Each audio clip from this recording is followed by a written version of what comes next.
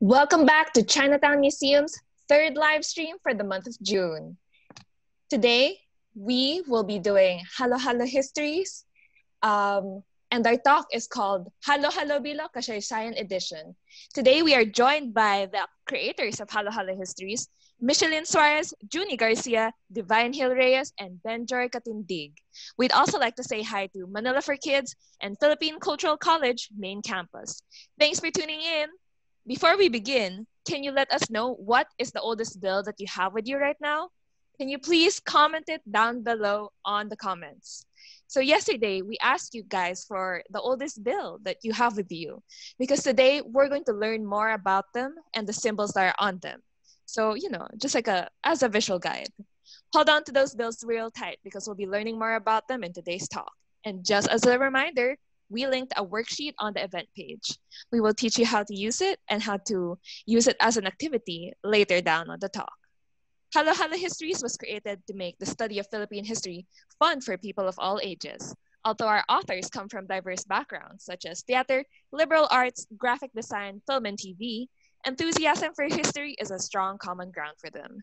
They are also recipients for the National Book Award for their first book in the series, entitled A Long Time Ago, which looks into our earliest ancestors and the way they live and the beginnings of our nation. And then that book is followed by the book we're discussing today, Cashaysayan, which discusses the history of Philippine money. Their latest book in the series, Sino Bayani, Jose Rizal, is a spin-off from the main book series. It is a larger, fuller, color format showcasing the little-known facts about great Filipinos, in this case, Jose Rizal.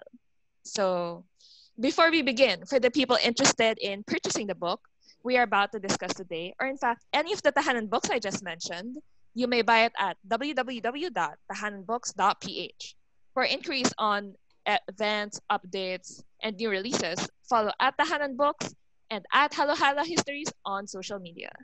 We'd like to thank the authors for especially coming on to our show today, because we have been wanting to put out historical content that is tailored towards children. So, for the kids out there, this one is for you.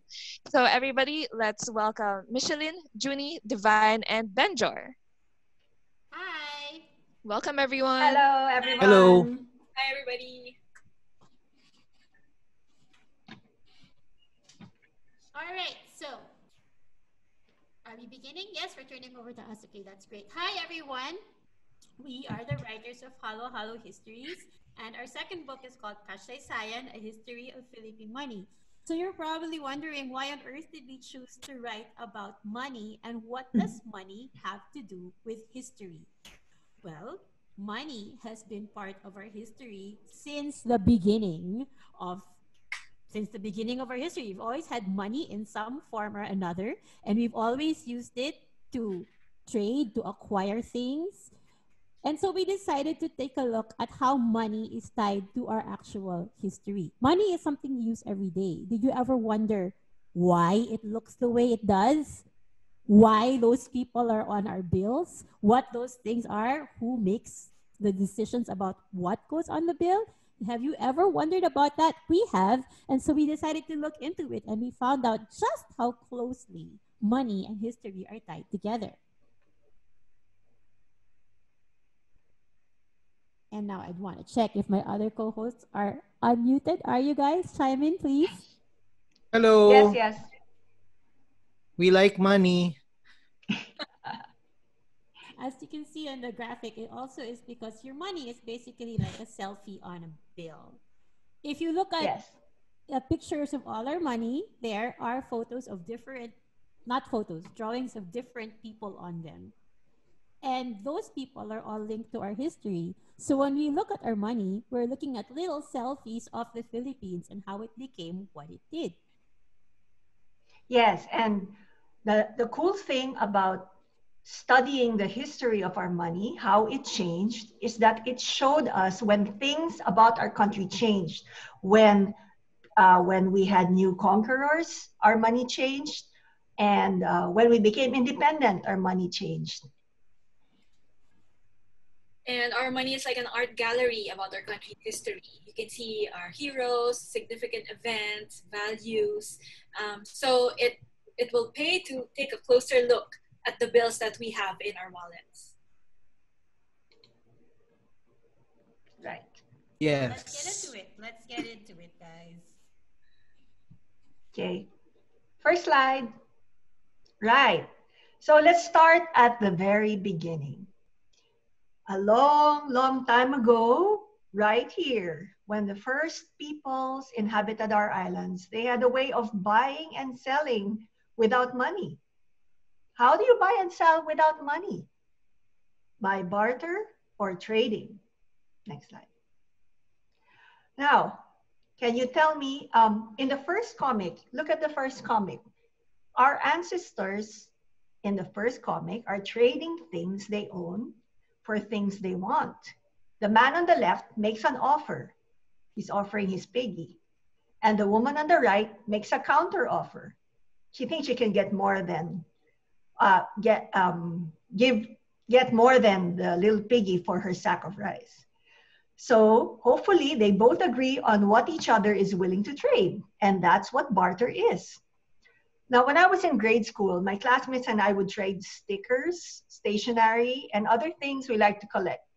Erasers, pens. Sometimes we would also trade our baon or lunch, just like in the comic on the right.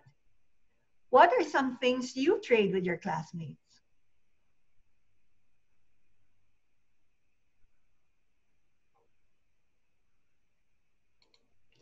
So, how did they do it? How exactly did they do it? Well, they traded with each other. The people who lived here traded with each other. But they also traded with people who came in boats from other lands. They did this for thousands of years, with other people from the places which today we call Asia, China, Southeast Asia, and even as far as India. How did they do it? Visitors would bring their items to trade and leave them on the beach, while the locals behind the tree, if you can see they're hiding behind the tree, would watch from the shore. Then the traders would leave, watching from the boat, and the locals would come out of hiding and bring their items to trade on the same beach. They would take turns coming out of hiding and going back on the beach, adding and subtracting what was on the beach, until both sides were happy and took their purchases home. This is the original no-contact delivery, and it's making a comeback today. Now, why did they have to do it that way? Why did they practice no-contact delivery? Can anyone guess? Well, because back then, you never really knew if visitors came to fight or to trade. So either friendly or not friendly. So this was a good way of keeping a safe distance. When they got to know each other better, trading was done face to face.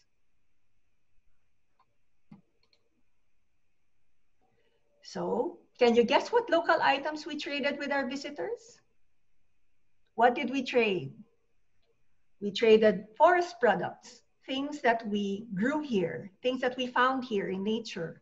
So that would include swallows' nests, pearls, gold dust, shark's fins, sea cucumbers, beeswax, things like that. Now, can you guess why our visitors would want those things? Well, swallows' nests are special food for the people in China. I think shark's fins as well, and other things were used for medicine. Beeswax was used for making candles, making cosmetics. Yes, they had lipstick back then. Polishing furniture. So those are the things that they couldn't find where they lived, and they wanted from us here because we had them in abundance. Now, what did we trade for? What did they bring that we wanted? We traded for, what do you think? We traded for things like silk, pottery, buffalo, yes, they brought animals here. Hardware like weapons, axes, knives, farm implements, So if you look at your Lola's house, maybe she has an antique Chinese vase. Those are one of the things we traded back then. Now, this seemed to be a good arrangement for some time, but it's not always easy to trade. What do you think are some problems that you can encounter while trading? Off the top of my head, from my own experience trading stickers, it would be something like, I think my sticker is worth much more than your sticker, and I'm not willing to trade my sticker for yours. Or the other person has too many of the same. I have my baon, it's chippy and clover chips, and the other person also has chippy and clover chips, so he doesn't want to trade with me. Shelf life.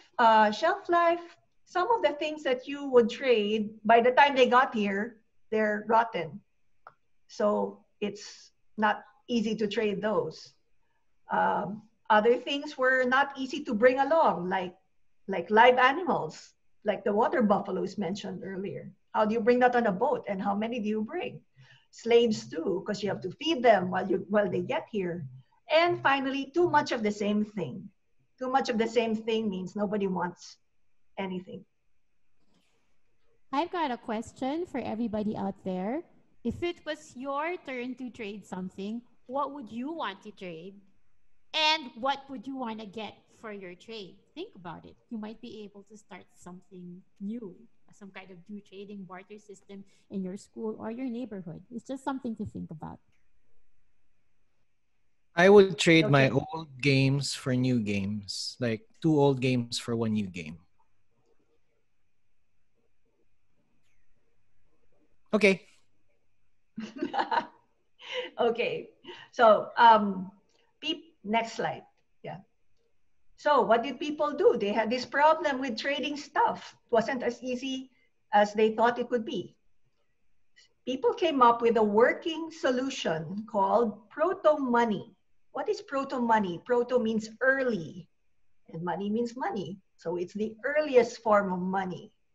This is the use of commodities that everyone would agree had value and everyone would accept. Various items have been used by different societies at different times. Aztecs in Mexico used cacao beans. Norwegians once used butter. In China, they used tea bricks for money. Roman soldiers were paid in salt, where the word salary comes from, because salt is sal in Latin. So salary comes from the word, from being paid in salt. Human slaves have also been used as currency around the world. In our islands, we also use salt. We also use eggs, cowrie shells, and rice. Rice is biodegradable money you can eat. Isn't that convenient? So, but there were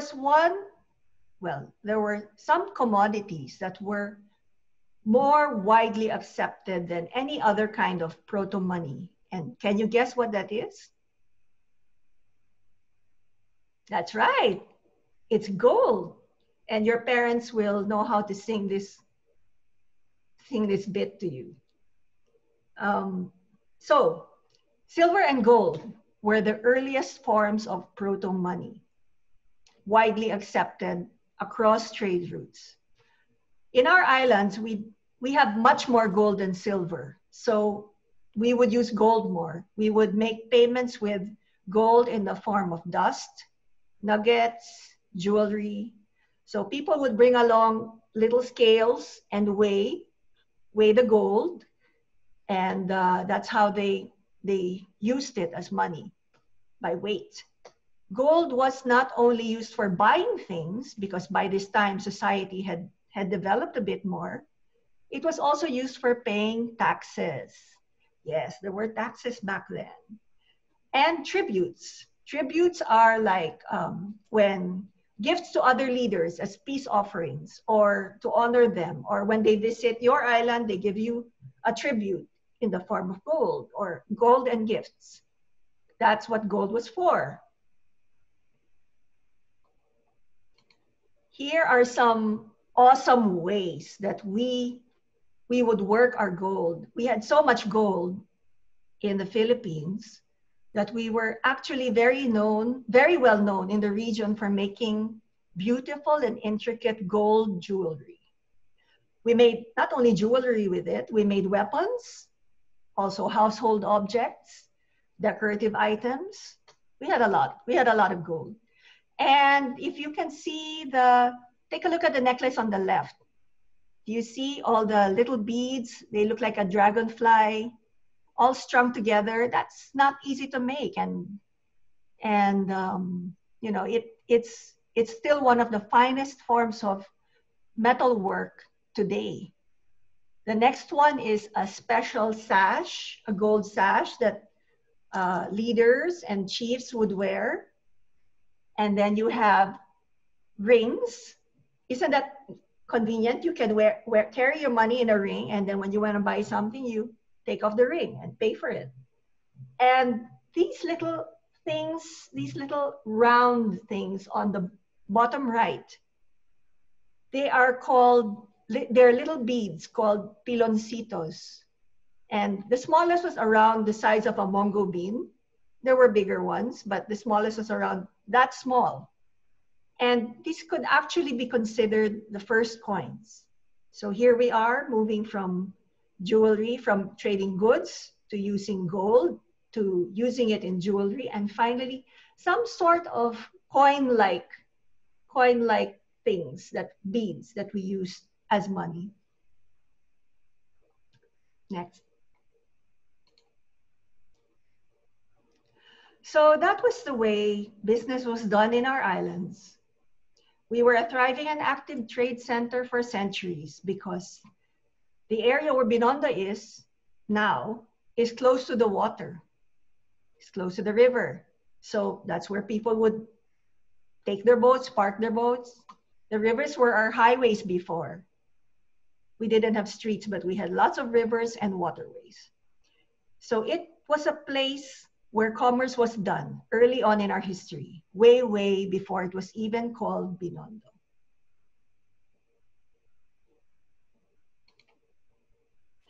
Now we're looking at pictures, paintings from a book called the Boxer Codex, a very, very old book. It's a book of paintings and drawings of what ancient Filipinos looked like that was done by they're not sure who, but they think it might have been a Chinese painter. Can you tell which photos show the rulers or rich folk?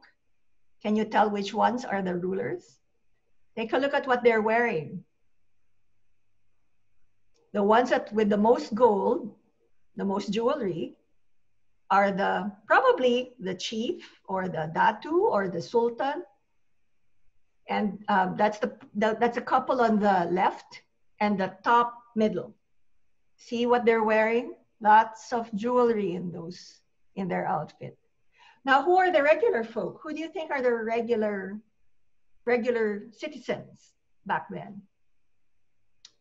I think, if I were to guess, that they would be the couple, second picture from the left. They look like they're nicely dressed, but not too extravagant. They're not wearing jewelry. So I think they would be kind of like regular folk. Now, these two on the right are dressed very differently. Can you guess what the people on the top right do? The ones with the tattoos. Can you guess? Well, these people are warriors.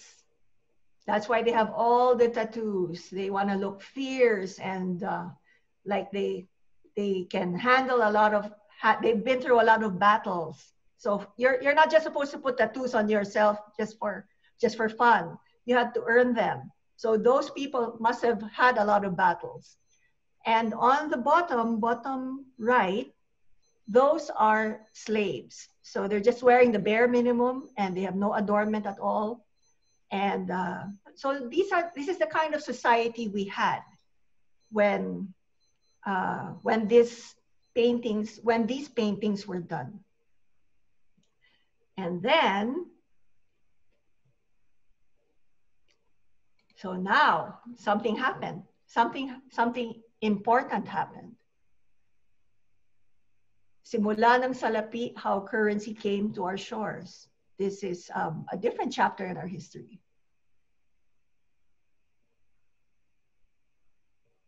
Now, take a look at this picture.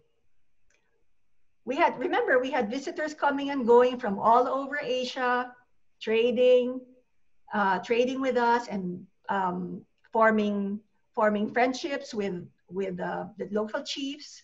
But this time, some different visitors came along and they weren't interested in just friendly trading. Can you spot them?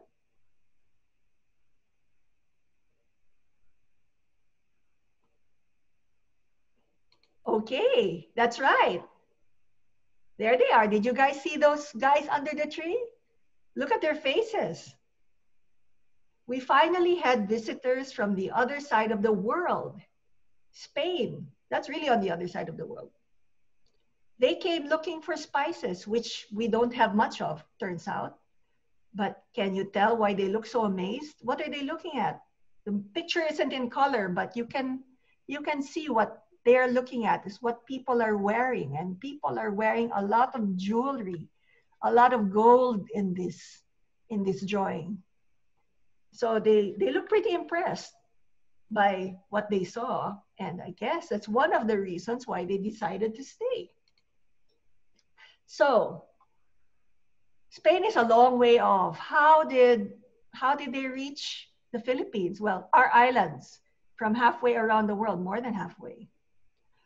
They rode these big ships called, big for the time, called galleons. And they were known as the stallions of the sea. I think that's a nice name. Why? Because they carried a lot of stuff. They carried a lot of stuff in the cargo holds. These galleons were quite amazing if you think about it. They crossed all these vast oceans powered only by wind. They were full, they were heavy with precious goods, silver and gold being transported from their colonies to Spain and vice versa. No wonder pirates went after them. They were also used for war. So naval battles against rival empires like the Portuguese and the British Empire.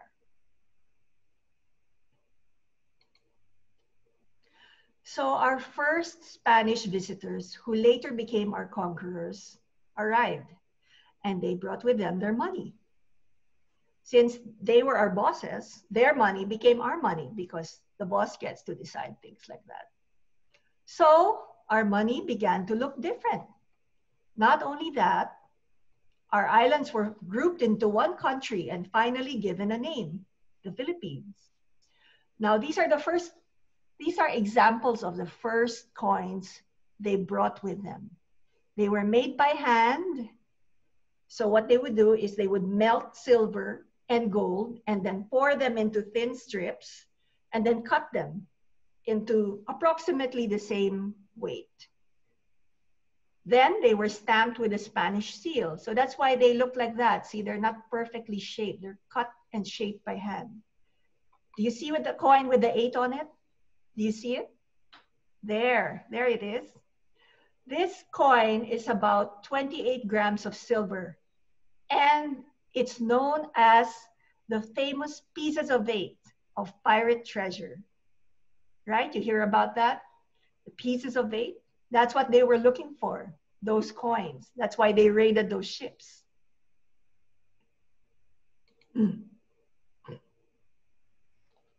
Now, in those days, people didn't know how to get from one side of the world to the other by boat. They only knew by land.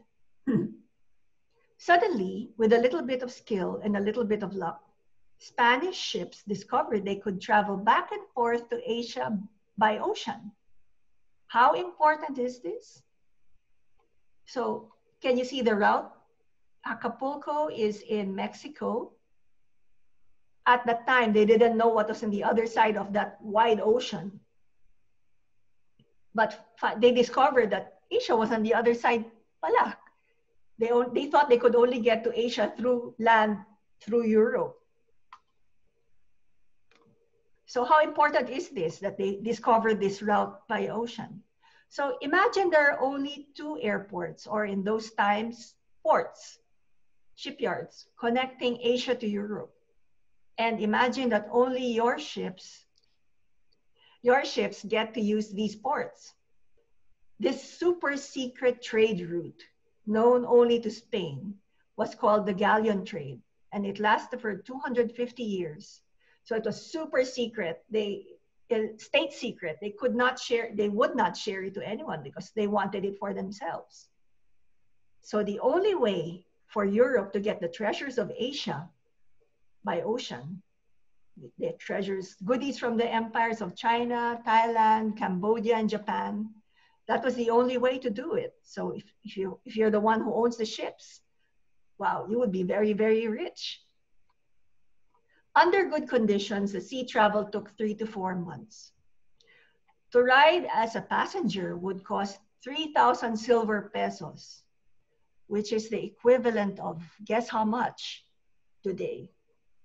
$51,000 US dollars. That's how valuable one person's spot on the boat would be. So in those 250 years, around 110 galleons sailed this route. Most of these galleons were made right here in Cavite with Philippine hardwood. Some ships didn't make it. They were shipwrecked by storms or taken by pirates, but most did. And the galleon trade made the Spanish Empire very, very rich. So here are the items. Here are some of the things that the galleons brought back to Manila from Europe and Acapulco. You can see books. Well, books are not in books are in the picture. Glassware, drinking glasses, horses and cows, chocolate. So you have the galleon trade to thank for chocolate. Coffee, that's very important. Corn, tobacco, tomatoes, avocados, and silver from the South American mines. Why was silver so important? Because in China, that was the accepted currency. So if they want to buy stuff from China, they got to bring silver. And silver was in abundance in South America, which the Spanish also conquered. Now, what were the things that the ships brought back to Europe? These are items imported from Japan, China, Thailand, Cambodia, and other Southeast Asian kingdoms via Manila. So you have Chinese porcelain, silk, gemstones, ivory, spices, gunpowder, very important, and luxury goods. So these were items that were in demand in Europe. So status symbols, just like when you buy something from abroad and you're the only one who has it here, it's special, right? You're willing to pay a lot of money for it. That's what the galleon trade brought back and forth. Now we go to another form of money they brought. Remember earlier, the coins were made by hand and they weren't perfectly shaped. Now they were made by machine. That machine on the left is called a screw press. And you screw the coin at the bottom. It's still kind of made by hand, but now it's more even. They are more even in size and shape. This is called the Dos Mundos or pillar dollars. And they were made in Mexico. And they are regarded as one of the most beautiful coin designs ever produced. So can you see why? Well, why? What's on the coins? There's a lot of symbolism on those coins. Can you see the 2 globes in the middle of the left coin? That represents the old world, Europe, and the new world, Americas and Asia. Then we also have the pillars of Hercules there on each side, which represent the Straits of Gibraltar, which you have to pass through to get to the new world. Both worlds are one. It's a Latin phrase. Can you see? Vitraque venum. Both worlds are one. The old world and the new world are united. And plus ultra, the royal motto, meaning more beyond. The Spanish coat of arms that's on the right coin, the back of the coin, there on the right. Can you see there's a lion and a castle and a crown on it? That's the Spanish coat of arms. And the name of the king in Latin. You can't see it very well, but it's kind of like at the bottom of the coin going this way. Ferdinand the Sixth. No. Yes. Okay. So there's a lot of symbolism on these coins. They're very well thought out and very well designed, don't you think? So aside from these, more coins came along as in the 350 years the Spanish were here. These are known as portrait coins. Why? Well, obviously they have portraits of people on them now. If you were the reigning king or queen, you get to have a coin made in your image. How cool is that, right? So on the left, you have King Carlos, 1775. This coin was minted, so he was king during that time. Then on the top right, the gold, the guy with a beard, King Carlos III. Oh, King Alfonso the 12th. And then right beside him, the smaller gold coin, that's Queen Isabel II. The Isabel coins were very popular and were also known as Isabelinas. And I think they were popular because the design was, she looked so cute on the coin. That's just what I think. But can you guess which coin was not very popular? Can you guess, Ben? What coin is not very popular? I'm guessing, I don't know, he kind of looks weird. The one on the left.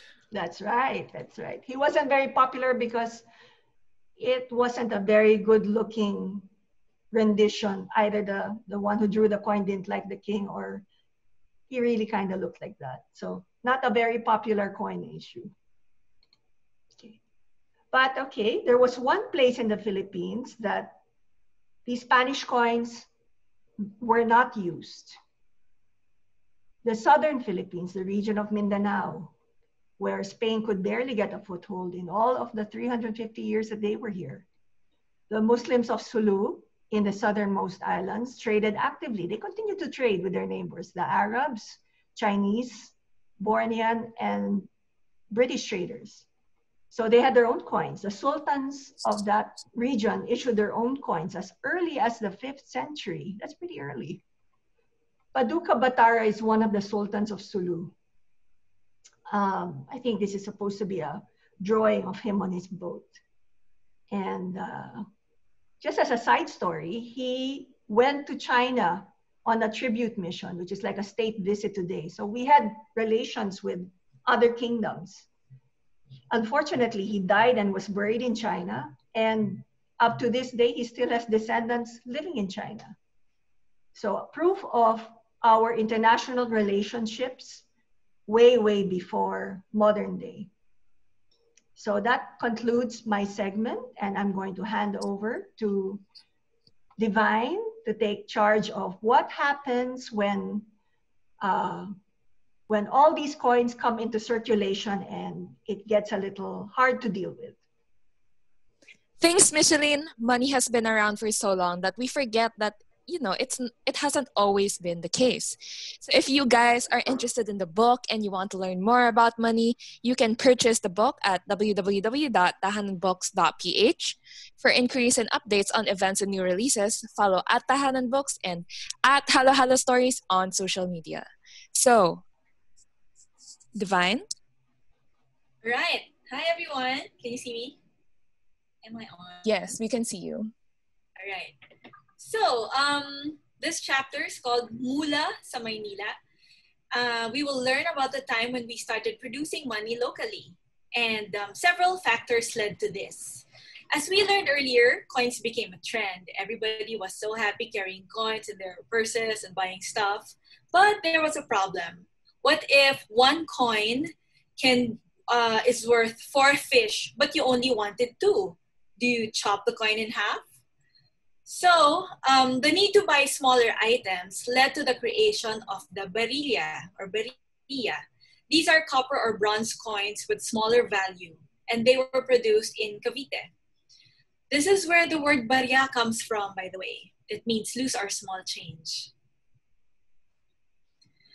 Okay. Another important world event contributed to this coin fusion. Remember the galleon trade that Micheline talked about? It ended in 1815 with the Mexican Revolution and the opening of the Suez Canal. And shortly after that, the steamship was invented. So why is this important? The Suez Canal created a shortcut. So it cut travel time from Spain to Manila from 4 to 7 months to only 40 days.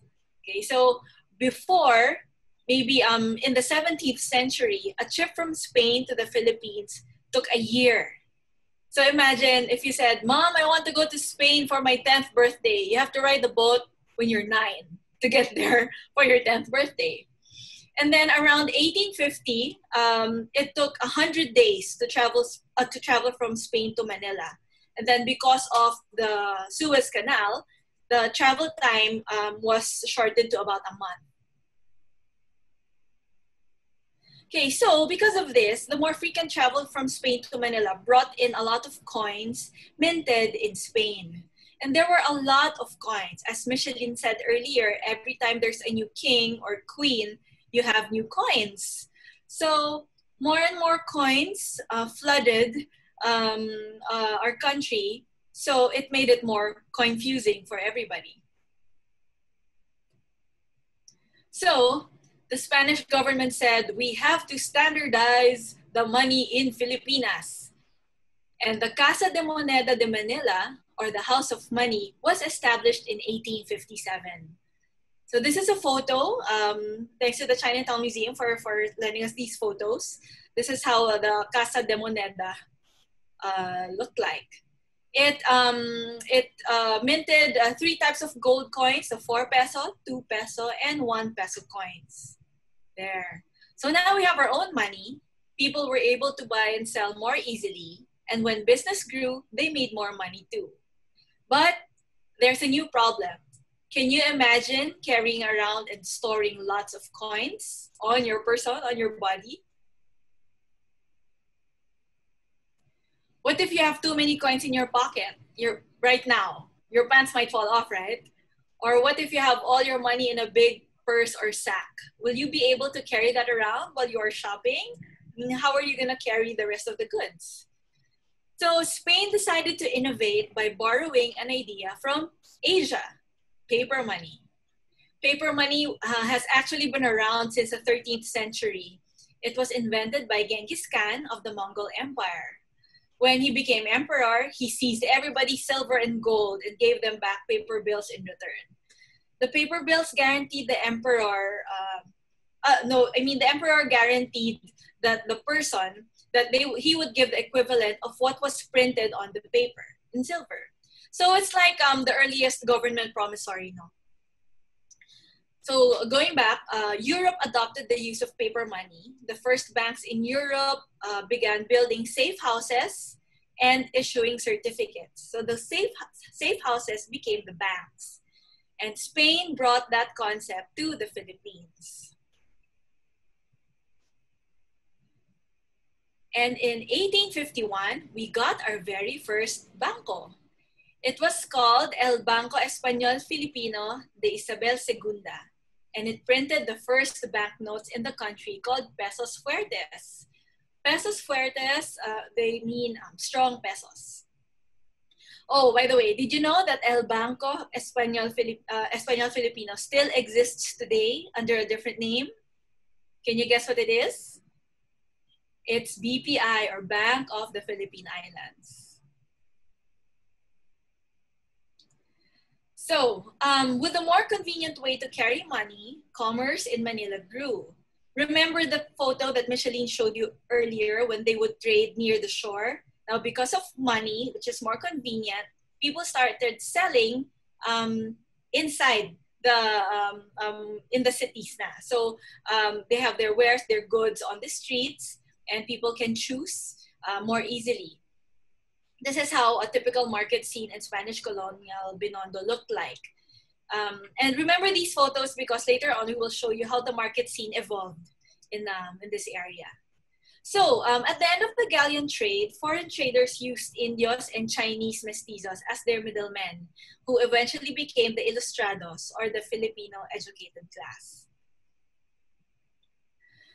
And the next chapter gets exciting. This is the part where so much change happened in the country within 50 years. And this was all reflected in our money. The Philippines fought so many epic battles, and our history is as exciting, if I may say, as Star Wars. So let us begin with episode 1, When the Filipino Force Awakens. Okay, so after more than 350 years of Spanish rule, the Filipinos got fed up with how the colonial government treated them. So the revolution started in 1896 and ended in 1898 when General Emilio Aguinaldo waved the Philippine flag in Kawit, Cavite on June 12, 1898. We just recently celebrated our Philippine Independence Day. And this historic event was commemorated on a previous design of a 5 peso bill. So this is what we were saying earlier, when our money is like an art gallery or leaves of a history book of our country, because important events are commemorated here. So this 5 peso bill, you won't see that now, but your parents might still have them in the house somewhere. Okay, let us show you this photo of El 82. Okay, why is this important? This was a shop that sold hardware and art supplies, and it was named after the cholera epidemic, which ended in 1882. By the way, it was also the store's phone number. And this store was owned by a man named Roman Ongpin, a Filipino-Chinese businessman. So why was this important? This became a hangout for our revolutionary heroes. This is where they would discuss, the issues between in Spain and Philippines. And that's where revolutionary newspapers like La Solidaridad and other publications were sold. So here are more pictures of it. And it was 1882 was a special year because it was like the bounce back year after the cholera epidemic. Maybe, do you think, after the coronavirus pandemic, we will have new places, new cool places to hang out? And will they be named after the virus or after our bounce back year? We don't know. Okay, now that the Philippines was free from Spain, we started printing our own money with our independent country name, finally. So in that coin, you will see Republica Filipinas, 1899. And these bills were hand-signed to prevent counterfeiting by 3 gentlemen, Pedro Paterno, Telesforo Tridian, and Mariano Limhap. So imagine, kawawa naman, pagod na pagod yung hands na may signing bills every day. So those are called the 1898 Aguinaldo banknotes, because that time Aguinaldo was the head of our first republic. Okay, but our victory party of 1898 was a very short one. While our brave countrymen were fighting Spain, Spain was also under war with America. The Spanish-American War ended in 1898 also. And at the Treaty of Paris, Spain turned over many of its colonies to America, including the Philippines. And speaking of money, we were sold to the US for $20 million, which was a lot of money way back when. Okay. And we didn't know that because the Philippines wasn't invited to Paris during that treaty signing. And this brings us to episode 2. The US makes a rogue move on the Philippines. There was a Phil-American War that happened, and it's not really on our history books because that was a really, really painful time as well.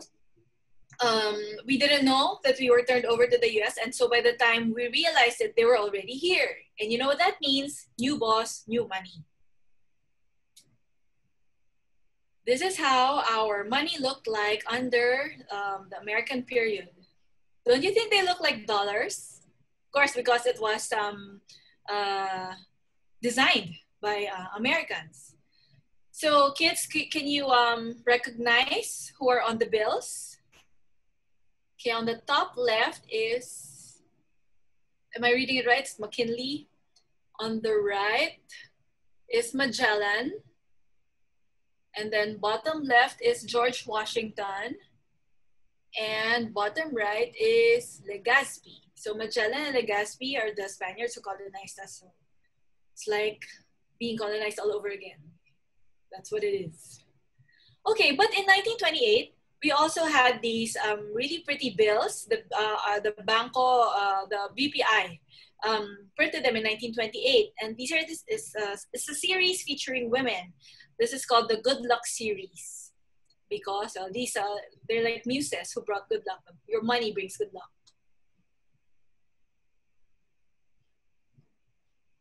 And during the American period, we were called the Pearl of the Orient and Paris of Asia.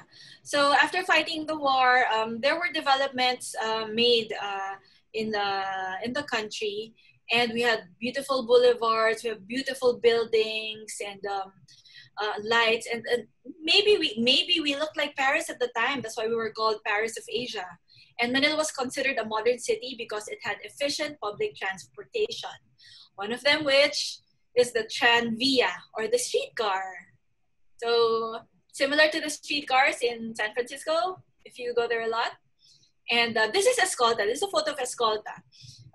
The very first ice cream parlor was located here. And remember the picture of the Binondo market before, where they will sell on the streets? Now we had shops and buildings. Okay. Another building we want to show you is called Hecox. It's an upscale department store that carried clothing, shoes, cosmetics, jewelry, sporting goods, and gifts. Oh, it's like your SM today, diba? Or your Robinson's Galleria, or your Ayala malls. So it moved from Etchage, Quiapo to Escolta in 1910, where it stayed there until the post-war era. Its 8 million peso building in Escolta was famous for its electric doors and for the first building to be entirely air-conditioned. Oh, cool, diba? Okay, so 50 years under the American period, they were, little by little, we were allowed to take steps towards self-governance. And the US Congress passed the Tydings-McDuffie Act of 1934, which granted us Commonwealth status. So what is Commonwealth status? It's like a practice government. It's like they're training us to be independent, but we didn't have the right to vote yet. Okay, so they chose the leaders of the country. And they promised us full independence in 1946. So now, because of the Commonwealth period, we changed our money again. Our bills now say pesos instead of silver pesos. And it had a seal of the Commonwealth symbol. It combined the American eagle and the Spanish coat of arms with a revised shield and 3 yellow stars as a new Philippine element. So there's the element of Spain, and there's the element of the US, and there's the element of our own Philippine flag with the 3 stars, waved by General Aguinaldo in 1898. Okay, so this is a sample of a Commonwealth bill, and this was in the collection of one of our co-creators, Benjor. So ask your parents or grandparents if they have a collection of old bills and coins. You'll be fascinated. Okay, so now our bills say pesos, right? So did you know that the US gave us the peso symbol? The pesos and dollars look so similar. So the US designated a symbol for our own peso. And the peso sign was born on August 3, 1903, in case you wanted to know. Okay, so a lot of things kept changing. It wasn't only our money, it was the landscape, it was our culture, it was society. So you can see we're really now being a mix of cultures. We're really a halo-halo culture, diba? Starting from the early trading, and then we have the Spanish influence, and then the American influence, and all that. And look at this photo now. This is in Binon. It's in Escolta, and you see there are taller buildings now compared to the previous photos we showed you before. And there's traffic now. Okay, so there are a lot of cars. And the city was changing. It's more modern, like our currency. Oh, sorry, I forgot to mention the first United building. Okay, sorry, can you go back to the slide? Okay, that was built in the 1920s, and it was considered one of the tallest buildings on the street already, with 5 floors.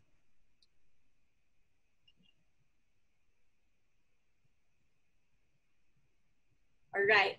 So more on the business district in Binondo. This is a photo of a Crystal Arcade. It was the first building to have air conditioning. It was designed by an architect named Andres Luna de San Pedro, and this is the home to the first Manila Stock Exchange. The building was named because of the glass that looks like crystal at night. So remember these beautiful photos because the landscape will change again, okay? If you think that by this time, Filipinos have fought too many wars with the Spanish and the Americans and even the tribal wars way before then, World War II came, okay? And I will let Junie tell that story. Thanks, Divine. Learning more about money and how it was used in our past is not a topic that we focus on in school. So it's very interesting to hear about it now and on our talk. So if you're having fun at your Tahanan, you can purchase the book at www.tahananbooks.ph. For inquiries and updates on events and new releases, follow at Tahanan Books and at Halo-Halo Histories on social media. At this point, we'd also like to shout out Philippine Cultural College main campus and Manila for Kids for tuning in. We appreciate your support. So our next segment will be with Junie. Junie, hello. Hello. I forgot to unmute myself. Hello, can you hear me? Yes, your sound is good. Can Take you it away. hear me? I forgot. Yeah, the sound is Thank good. you. All right, so thank you. So we've left off with Divine in World War II, and we all know what happened in World War II. We were occupied by Japan. Now, obviously, every time a new country comes in, they're gonna bring their own money with them, and so Japan brought in money too. But they didn't bring in the yen that we know about today. We had our own money from Japan at that time, and it was a peso. And it's coming up on the screen right now. Wait for it. There we go. On the left, you'll see Japanese money. It says the Japanese government, and then it says 1 peso or 500 pesos, or however much the denomination is. 500 pesos sounds like a lot of money. But during the time of World War II, when we were under Japan, it was almost nothing. In fact, we had a nickname for this Japanese money. They used to call it Mickey Mouse money. Do you know why they used to call it Mickey Mouse money? What is Mickey Mouse money? Okay, Mickey Mouse was a cartoon character, right? He's not a real mouse, he's a cartoon mouse. And that is how we felt about the Japanese money at the time. It wasn't real money to us. It felt almost like cartoon money. First of all, because it was made with very, very thin paper. It wasn't made very well.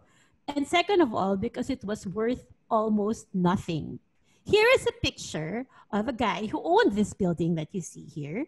And all of that stuff around him is Japanese Mickey Mouse money, because they were using his building to print the money.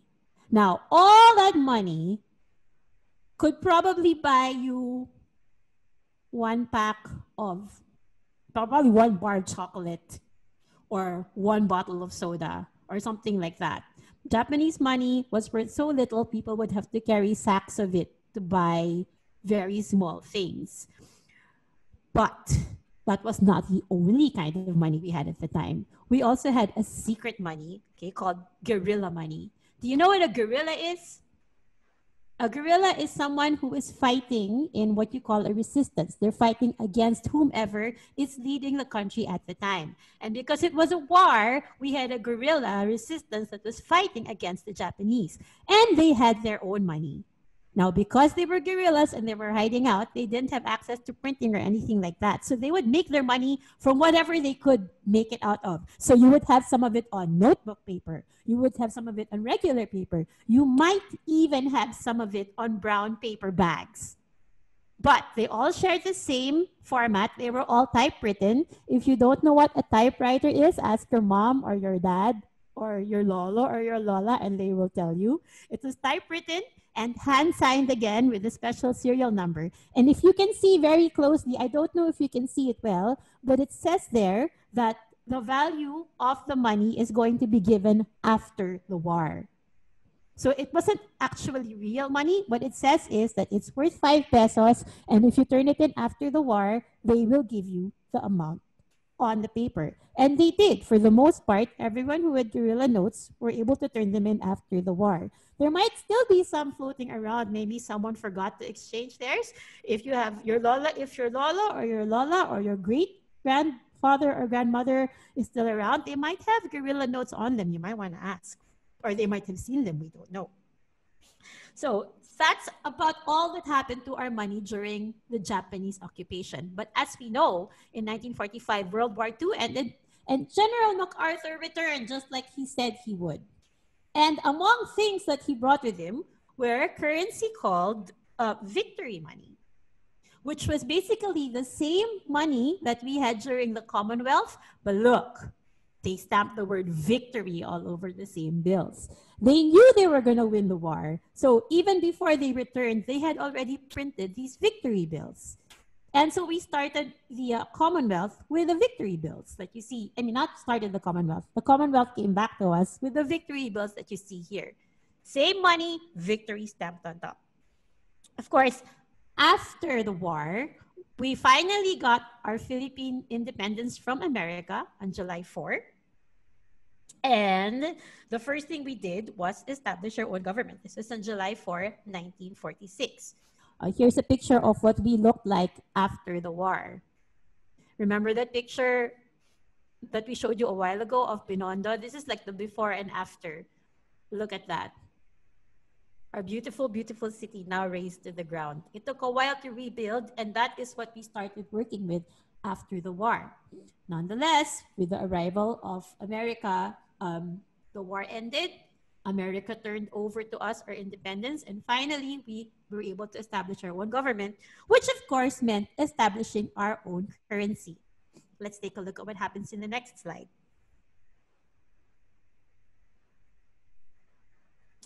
Parang proudly Pinoy, because we now had our own republic. Of course, we finally had our own money. Money that we made for our country, not made for us by someone else. But the very first series of our own money was actually called the English series. And do you know why?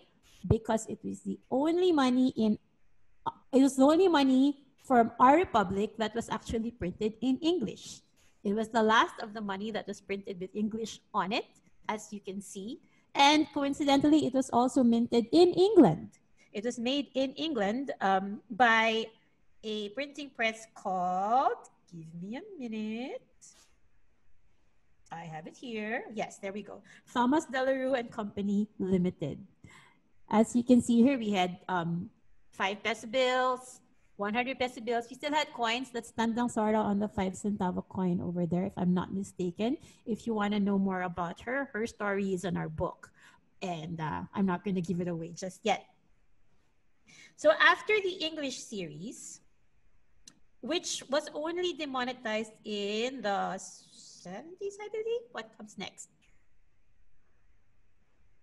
Oh, here's a little slide that's just for fun that we stuck in there. Shall we take a look at that slide? Shall we go back? This is a menu for a fried chicken dinner. Can you guess what restaurant this fried chicken dinner was from? It's a restaurant that's still around today, and maybe you've eaten there. I know I eat there a lot. Can you guess? No, it's not Popeyes. It's not Jollibee. No, it's not KFC either. This is from Max. This is from Max's restaurant. Have you eaten chicken in Max?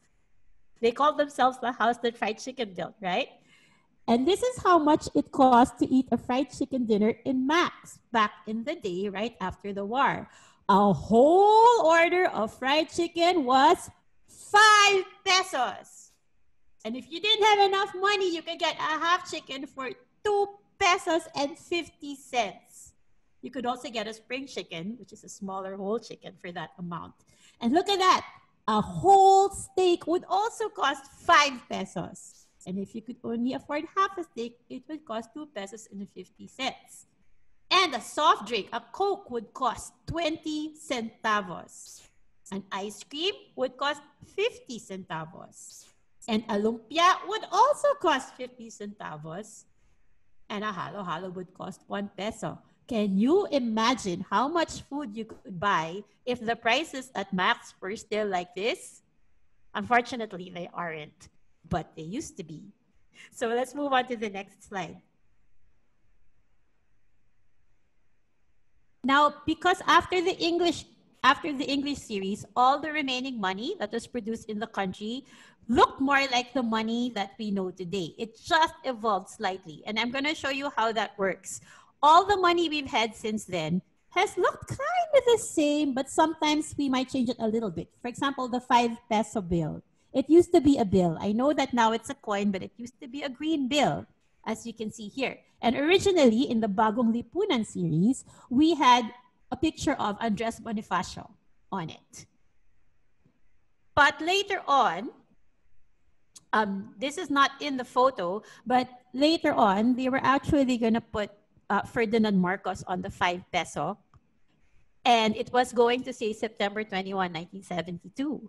But we all know that things didn't go very well for Marcos, so they scrapped that idea. And instead, they put out a new 5 peso bill, now with Emilio Aguinaldo on it. Your mom and dad probably had this in their wallet during their school days as part of their allowance. I know I had it. But after a while, to commemorate one of the birthdays of Andres Bonifacio, they put him back on the bill, on the coin over there on your right.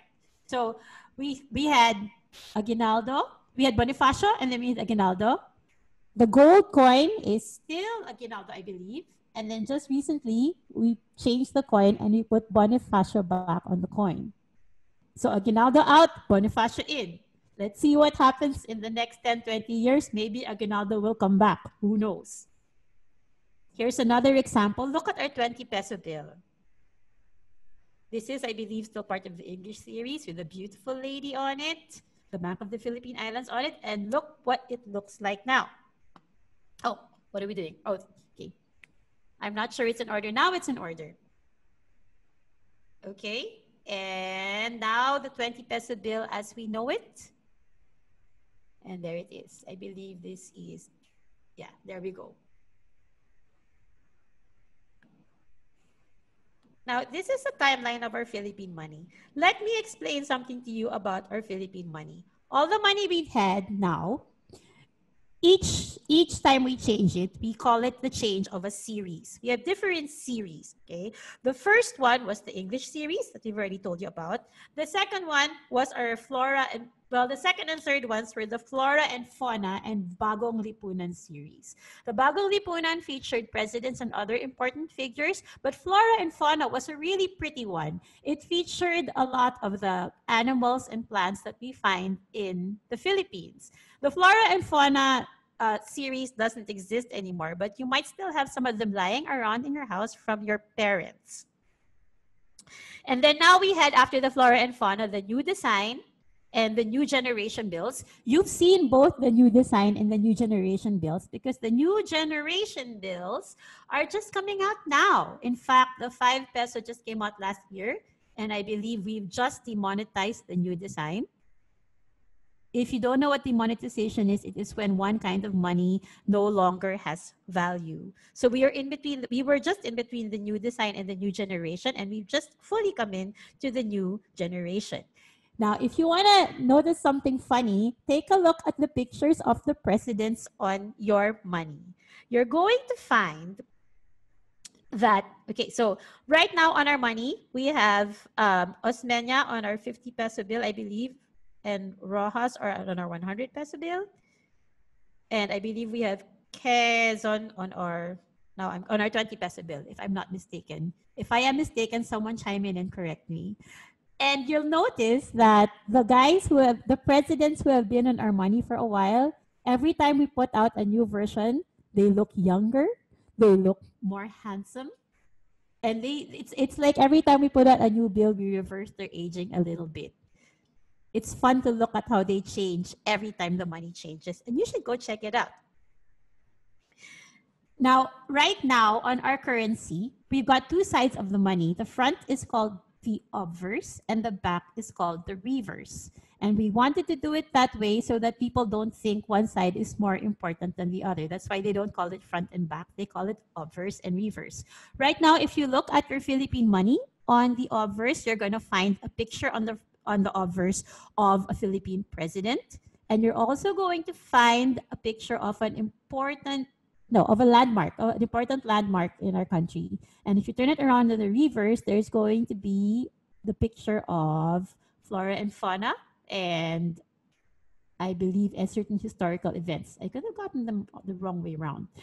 You're also going to find on the back a picture of a Philippine weave. Each bill has a different weave on the back of it. And also on the front, you're going to find a lot of different security features that make our money hard to counterfeit. If you want to know what these are, and if you want to know who decides what goes on our money, and if you want to know how the money is made, it is all explained in our book. Now, we often take this money for granted, but if you really look at it, they're all beautiful works of art. And here's a little video that's going to explain a little more about that. You'd be right to call some of the world's banknotes a little boring, or drab, or unimaginative. My apologies for immediately offending about 1.3 billion people, but to someone who's drawn to colourful and shiny objects, you've got to admit, these aren't exactly the most exciting banknotes in the world. The Philippine peso, however, is an explosion of colour, featuring natural wonders, native wildlife and historical figures, and in this video we're going to take a closer look at them and their hidden secrets. Newest denomination, the bright orange 20 peso. It seats the country's second president, Manuel L. Quezon, who also appears in the watermark and again in this box on the top left. There's also this cool tilt effect up here, where if you tilt the note and get the angle just right, you can see the number 20. The background features a Malacanang palace, plus a historical scene of when Filipino was declared the national language in 1935. The reverse sees an Asian palm civet in the foreground and the Banawe rice terraces at the back.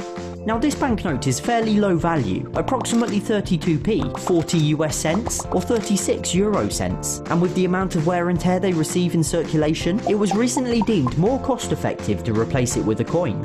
Although I don't have one to show you, it retains Quezon's portrait from the banknotes, which are being slowly removed from circulation. Next comes the striking red 50 peso, featuring 4th President Sergio Osmeña, with an image of the country's first parliament on the left and of the Leyte landing on the right, the first steps towards the country's liberation in the Second World War. The background, as with all denominations, is made up of microprint text. On the back can be seen a pair of giant trevally fish in front of Tar Lake, a crater lake within which is an active volcano, which itself has a smaller crater lake within. Like all the notes in this series, the featured species glows under UV light, and these random flecks within the paper become visible. Whilst ordinary paper simply glows bright blue, and ordinary banknote paper doesn't glow at all, the Philippine peso has added these tiny fluorescent strands into the paper at the pulp stage as an additional security feature. Things start to get really interesting with the 100 peso note. It features 5th President Manuel A. Rojas alongside the country's central bank to his left and a historical scene of the proclamation of the Third Republic on his right. The reverse features a Mayon volcano and a whale shark, which is a seriously cool animal to have on your currency. But when it was released, this note was deemed too similar in colour to the all-blue 1000 peso, particularly this middle section. Though it might seem easy to tell them apart here in perfect lighting, imagine you're a taxi driver working at night, or you work in a dark club or bar or somewhere. It created enough problems to warrant a reissue of the note, fully purple. Today both notes circulate simultaneously, but the old style are no longer printed and becoming increasingly rare to find. But it certainly isn't the rarest peso note. That title goes to the 200 peso, often referred to as the $2 bill of the East. Although I couldn't find any reliable figures, this denomination is rarely seen in circulation, and many of the country's residents have never even seen one, and nobody seems to know why. What's more, it's a note of very useful value, worth about $4 and bridging the gap between the 100 peso and the 500 peso, so it should rightfully be a very common banknote. If you know the reason, please let me know, as I've gone slightly mad trawling the web for answers. But anyway, it sees the country's 9th president besides the House of Independence and the Baraswain Church. Although these images were slightly updated in 2017, the reverse features Atasia against a backdrop of the country's gorgeous chocolate hills. Next, it's a vivid yellow 500 peso, portraying the country's 11th and first female president, Corazon C. Aquino. Beside her is her husband, Senator Benigno S. Aquino Jr., who was assassinated in 1983. To the right is a statue in his honour, and on the left a scene from the People Power Revolution that followed his death. Interestingly, it was dubbed the Yellow Revolution, since many protesters wore yellow ribbons, which explains the colour of the note. And even more interestingly, the couple's son went on to become president himself, and was in office at the time of the note's release. His signature can be seen to the right of the portraits.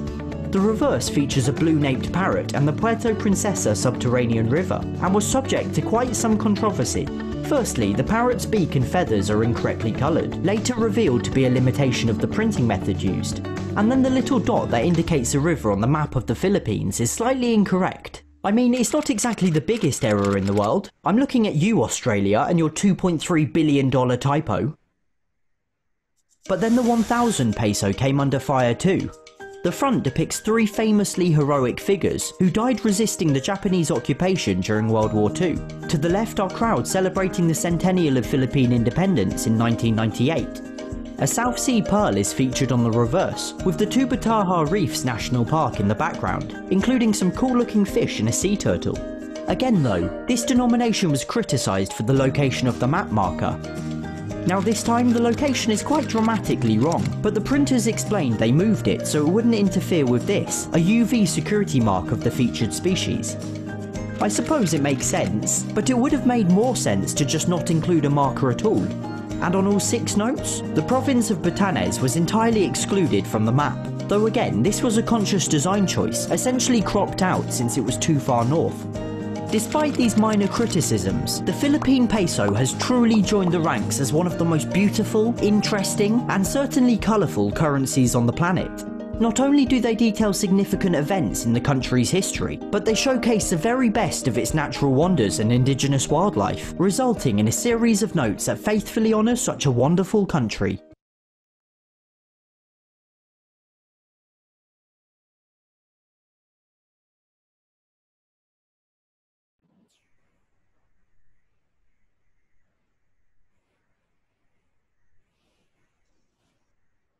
All right.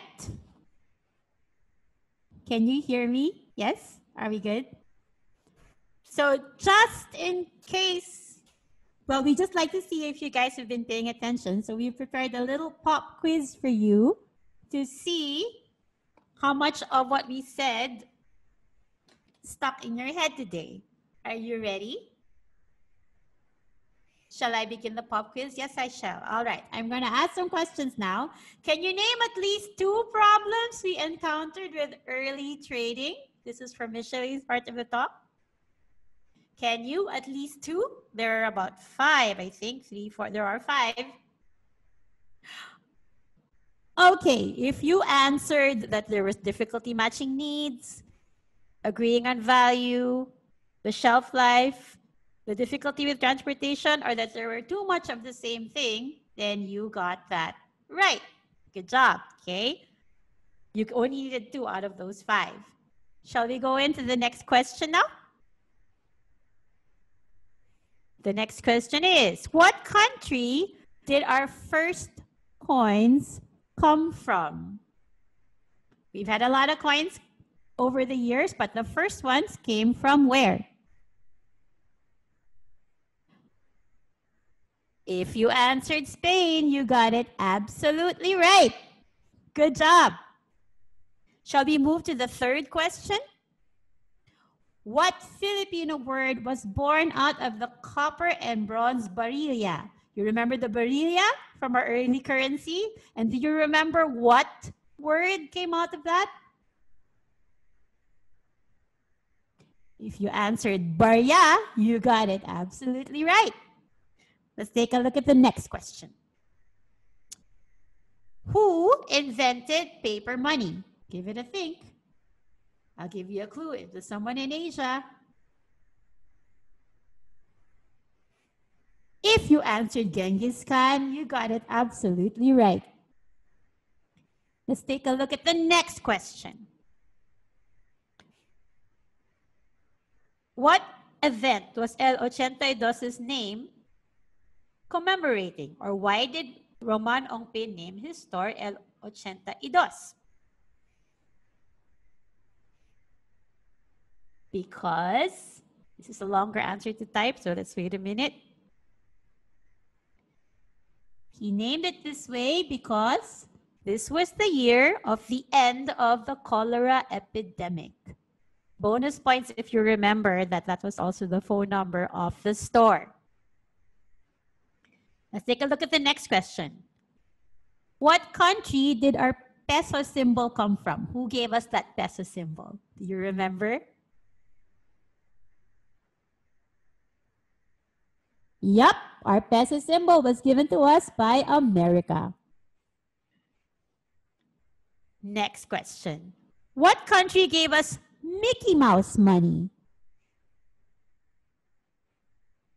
If you answered Japan, you got it right. Japan gave us what we called Mickey Mouse money. Next question. Which president enjoyed time on the 5 peso bill? If you remember, there were 2 people battling it out on the 5 peso bill. Only one of them was a president. Yup, it was Emilio Aguinaldo. He was the president on the 5 peso bill. Next question. Who is now featured in the 5 peso coin? It was Aguinaldo before. Who is it now? It's his money frenemy, Andres Bonifacio. That's right. I don't know if that answer will be true in the next 20 years. Let's find out. And the last question. How many different denominations do we now have in our currency? I'll give you a minute to think about all the coins and bills that we have. Think about them in your head. The answer is 12. Let's count them down and see if we got it right. There's 1,000. There's 500. There's 200. 100, 50, and 20, which makes 6 bills. And then we have our coins. 10, 5, 1, 25 cents, 10 cents. And although we never see it, there is actually a 1 centavo coin that was made during the new this design series, but I have never seen it. Have you? Have you seen, have any of you seen a 1 centavo coin? I've only seen it in photos. I haven't actually seen it live. So if you answered 11, we're taking that answer too. So if you answered 11 or 12, you got it right. And that is the end of the pop quiz. And now we've got a special activity for you, and I'm going to leave Ben to talk more about it. Okay, thanks, Junie. Did you guys guess, or rather answer any of the questions correctly? Let us know how many correct answers you got down below. Good job if you got any of them right. Thank you for listening. For our next segment, we asked you guys to print out an activity sheet, which we've linked onto our event page. We hope that you've printed it down below. You've printed it because we're going to use it for our next step. So I've always wanted to know more about the timeline of our recent bills and coins. So thanks for that, Junie. For our live stream listeners this afternoon, are you trying to find a good way to spend your money? If so, you can purchase Cashaysayan at www.tahananbooks.ph. For inquiries and updates on events and new releases, follow at Tahanan Books and at Halo-Halo Histories on social media. Have you guys printed the Cashaysayan sheet? Okay. Because if you have, I'm going to hand you guys over to Benjor, who will lead our activity. Benjor? Hi guys, I am Benjor and I am the drawing guy for all the Halo-Halo Histories books. Before we do this design your own money, if you can pin me, I would like to do a bonus show and tell for you guys. I got some real old Philippine money here. So are you guys ready? Okay. So first we have this coin. These are the ones that we talked about. This is from American to Japanese to post-war. So this is one coin. And that was done in 1908. Can you imagine? A 1908 coin. And you can see the seal of America. You see? That was the one that Divine was talking, right, Divine? Yeah. And I have another one. It's the same design. It's 50 cents. But this, oh, I'm sorry. I have to take out my background. Okay. This one is 50 cents. We'll show it there. There, 50 cents. And the seal has changed. Their logo has changed. Remember what Divine talked about with the 3 stars? Yep, that's it. And then I'm going to present you money from 1922. You see this? There you go. That's Philippines, 1 peso. And remember what we talked about? This is fun. It says victory. You see that? That's the victory money. Okay, these are real. I found it in my dad's baul. Then we do have our Commonwealth of the Philippines money. There you go, 2 pesos. After that, we do have, I actually have Mickey Mouse money. This is 10 pesos. And then it says the Japanese government. Isn't that cool? And the funny thing is there's a 1 centavo bill. It's tiny. It's really small. There you go. 1 centavo. That's cool. And finally, we have the Central Bank of the Philippines money in 1949. There you go. And this one features Barasoin Church at the back. So there, that's my little show and tell. Okay, let's go back to my Cashaysayan background. Okay, so as I said, I was the artist for all the Halo-Halo Histories books. And today we are going to learn on how to make money. Isn't that cool? Your own money. Disclaimer, you can't use this money when you go out shopping in Green Hills or in Mega Mall. You keep it to yourself. You can actually trade it for real money with your parents if they agree. Okay, so design your own money. Can we feature the first? Okay, this is a 1,000 peso bill. If you see in our book, it has different elements. We have famous people in front, and actually it's reprinted thrice. Okay, later I'll show you. Then you have this one is the Medal of Honor, and we have an event here, a centennial, Philippine Independence Day. Okay, and we have, of course, the denomination, the money, yeah, it says 1,000. And then we have a lot of things, actually. We have Republika ng Pilipinas. We have 2 seals, a seal of Republika ng Pilipinas, and we have a seal of Bangko Sentral ng Pilipinas. We have signatures. We have actually baybayin hidden there above the 1,000 on the lower right. There you go. And then we do have, of course, the numbers. They go bigger and bigger. So why don't you ask your teacher about that? Why it goes bigger and bigger? Make them work. And then we do have our seals. We have our security strips. There you see that security strip. It's like a secret message for you guys. When I was young, I used to take those out. I know that's bad, but yeah, I wasn't arrested. Okay, so we are going to make our own money. Isn't that exciting? It's going to feature you. So the first one, so again, we can feature, we can feature a local animal, a local plant, a statue, a hero, yourselves, a hologram, or a hidden message. For now, we're going to use the obverse because we don't have time.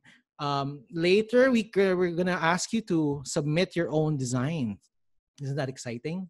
And then maybe we can do some small contest. Okay, so first you gotta draw yourself. It's gotta look nice. I mean, it's gonna be a bill. So you gotta draw yourself. And not only that, you gotta draw yourself thrice. So next slide. So one big one of you, and then if you have Photoshop, maybe you can just copy and make two more. Can we go to the next slide, please? Yes.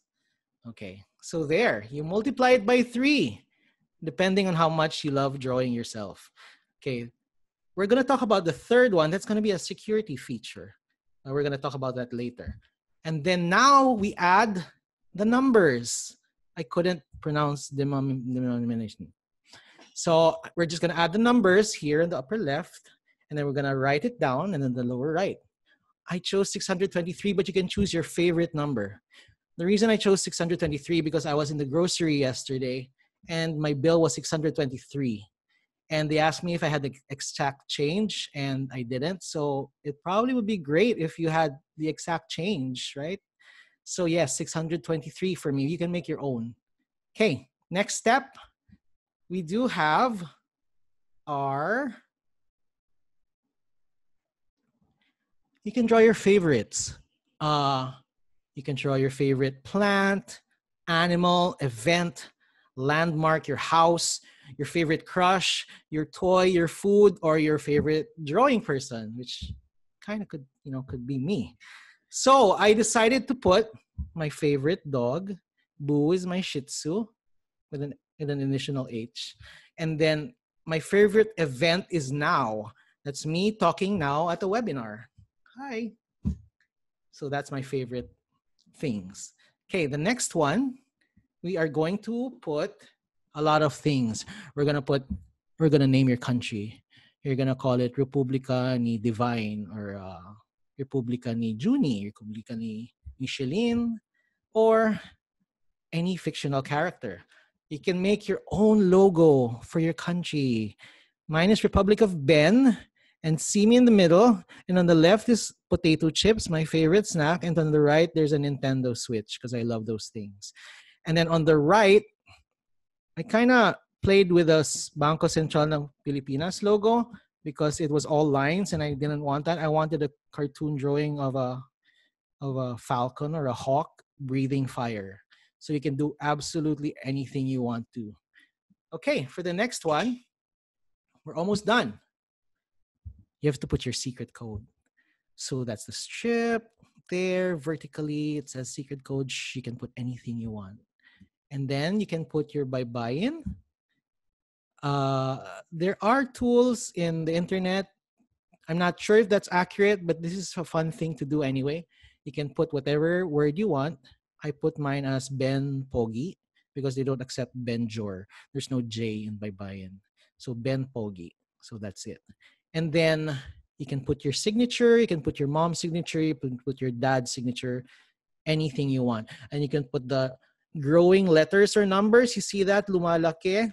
You can put any number and letter you want because it's your own money.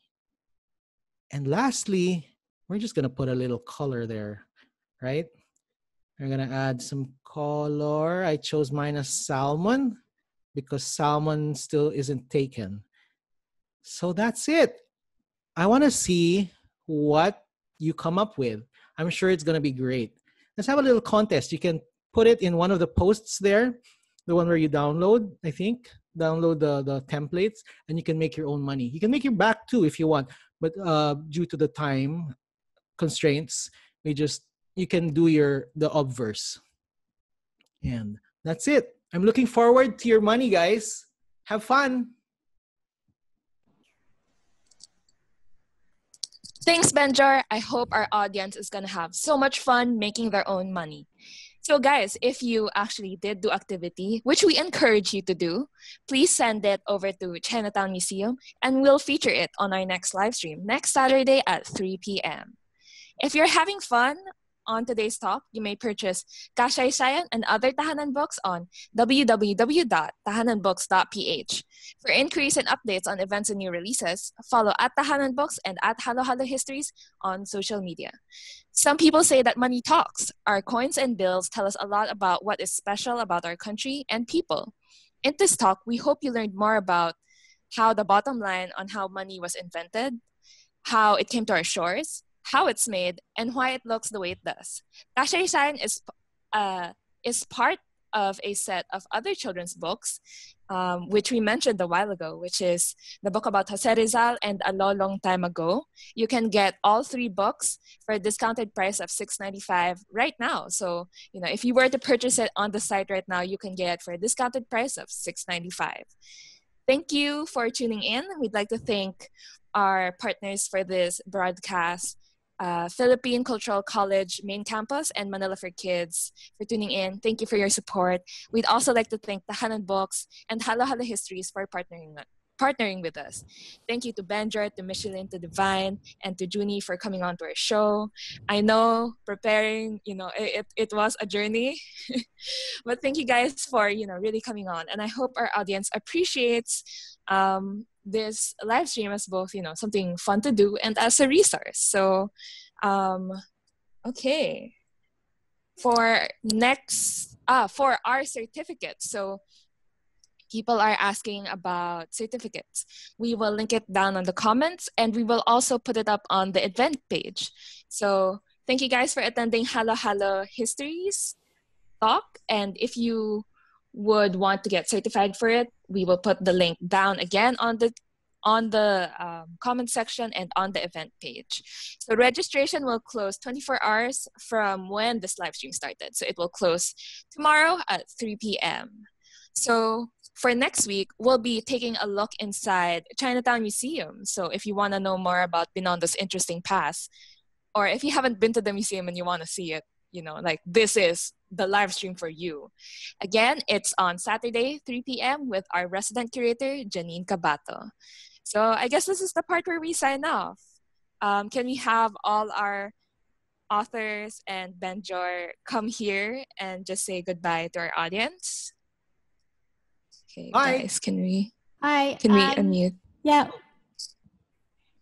Okay, Yes. so And before we say goodbye, we just go. Before we say goodbye, we just like to give a shout out to Principe Royce in the comments, who has just informed us that there has since been a 20 peso coin released in our currency. We have yet to see this 20 peso coin. Maybe if anyone's got one and they'd like to send in a photo to Chinatown Museum to share with us, that would be terrific. So shout out to you. Thank you for pointing that out to us. Thanks, guys. We'd like to also thank Tahanan Books. Rennie, Franny, and Meg, you're the best. Okay, does anyone else have some final words before we go off live? Well, we sometimes, two things. First of all, that just a bit of trivia. Our currency won an award for world's most beautiful currency, one of the world's most beautiful currencies. So something to appreciate the next time you take out cash from your wallet, that it's really well thought out, well designed, very colorful, especially if you've traveled and you've used other countries' money. It really tells something about our country. Another thing is that we do also come up sometimes with special commemorative currencies that you don't really use to buy stuff because they're more for collecting. I have one of them with me here. I don't know if you can see it. It's a Oops. 2,000 peso bill. You have to take out your background, Micheline. I have to take it out. Well, The background, your There. virtual background. Yeah. Maybe, Micheline, you can just hold it next to your body. We can see it then. Yeah. there. Oh, there. There. There. Can There you we see go. it? Yes, much There. better. So that's President Estrada swearing in.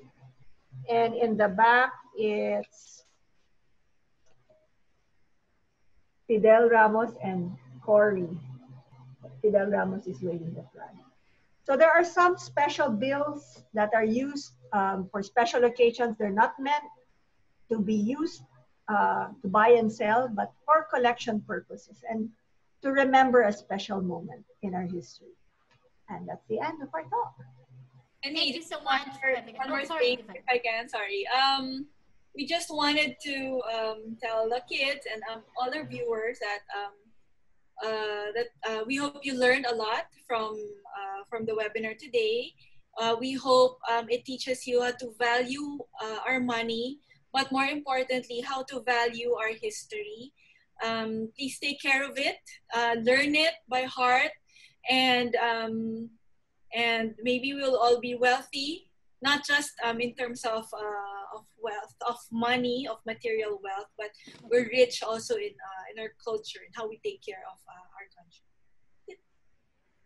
Please follow Okay. Halo-Halo Histories on Facebook, guys, and Tahanan Books on Facebook and Instagram. See you there. Thanks, everyone. See you all next Saturday at 3 p.m.